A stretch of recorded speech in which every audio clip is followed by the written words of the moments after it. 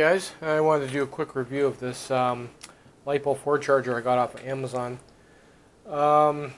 This is the one that I paid about 50 bucks for, plus another $20 in tariffs. Apparently by the seller said it was tariffs. Personally, I think he just added it to it, but whatever.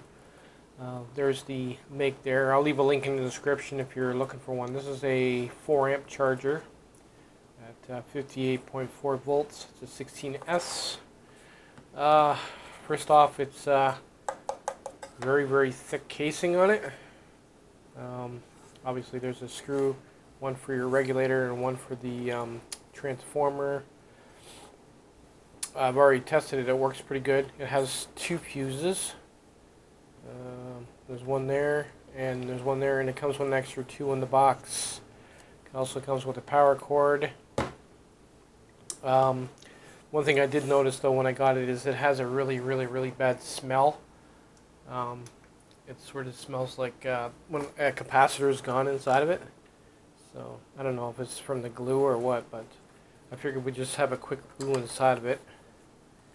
And if we can actually see the board that's in there, just to make sure there's no bad caps. But it does smell like a cap is vented inside. Which it probably hasn't. It's probably just the glue. Like, this thing is built like a tank.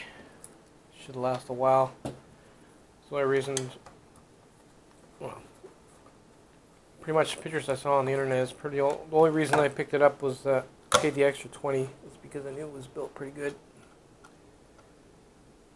Yeah, you're not going to get that board out. As you can see, he's glued it in there pretty good. I can see a rectifier on the side there. It's not even, you see the rectifier there.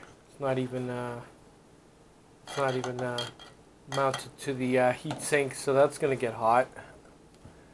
Don't feel any swollen cap in there. Yeah, you're not going to get that out without damage. I'll try the other end, take a look at the fan, see what type of fan it is.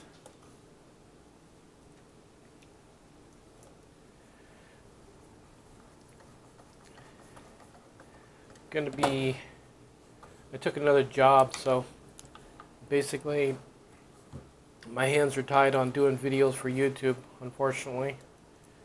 I've been doing it for 6 years, and YouTube just doesn't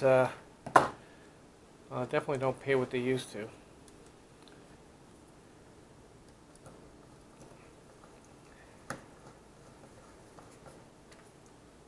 But that's alright. I keep posting videos. I mean, I was doing it way before I was getting money for it, so I'm going to try this side here.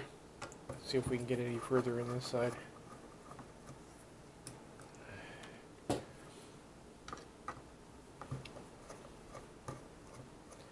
Yeah, so if you're interested in getting one of these and you don't want to go through AliExpress or the some of the other guys, I definitely recommend picking it up. But like I said, be prepared to pay an extra 20 bucks at the door, which kind of sucks. But I think it's also because of the they use DHL, and DHL always scams me for money. Okay, the other side, same thing. I don't really see anything. The caps are clean and not bulging. I think it's built pretty good, but to get it apart would be a chore. Like, there's a pot right there that he's actually glued to the side of the case, so if you try to rip it out, that's going to rip the pot right off, so you have to deglue that before you do anything, slide it out.